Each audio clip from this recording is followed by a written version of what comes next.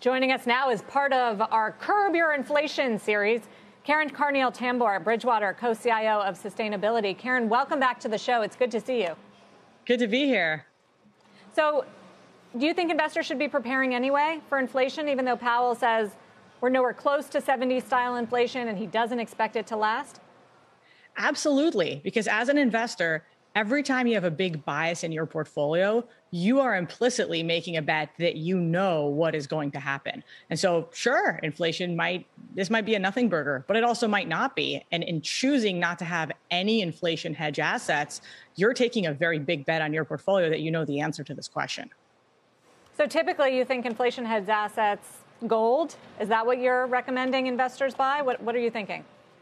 I think it's very good to be diversified because you don't know what kind of inflation you'll get. And so almost every investor you talk to definitely has some treasury bonds. Almost nobody doesn't have treasury bonds. And very few people actually have a lot of inflation-linked treasury bonds. So that's one switch almost every investor can make, where now you're just going to literally get paid CPI. So whatever inflation is, just get paid CPI.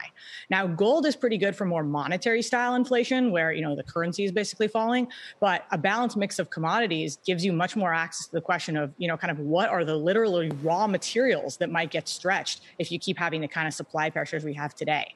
And so if you need more steel, you might want to have iron ore, you might need more copper or more aluminum. Those sorts of exposures gives you a basket that as the real economy has these inflation pressures, you have a wide array of things that just pay you as those supply pressures happen.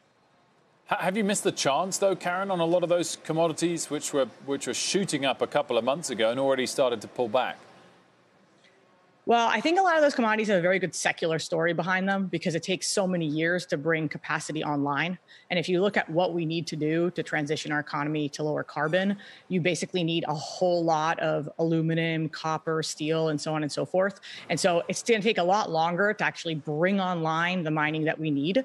That said, it's back to this idea of tactical versus strategic, which is, look, a lot of what's going to determine here how they do is how the real economy plays out, what inflationary pressures we see. And by not having any allocation there, I think it's a very big view that inflation is definitely going to be transitory. You also are telling investors to watch their currency exposure given inflation lessons of the past. What do you mean? What do we need to know here? Absolutely. I think investors have been really influenced by the last 10 or 15 years where you held your assets and the choice you made of what currency to denominate them in or whether to hedge the currency exposure or not almost didn't matter. And so when you held European equities or UK equities or Japanese equities or emerging equities, you could choose to hedge or not hedge. It honestly didn't affect your final outcome very much. So that currency hedging decision was a very small part of the picture.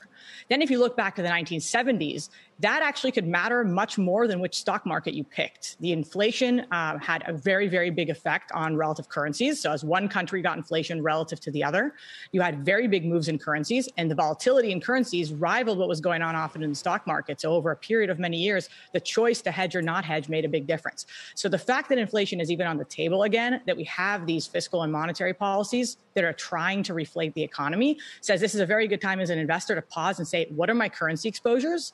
Do I want to be hedged? What kind of currency do I need to spend in eventually? And therefore, if currencies get volatile because inflation becomes a bigger deal in one country versus the other, how am I hedged? Shepard Smith here. Thanks for watching CNBC on YouTube.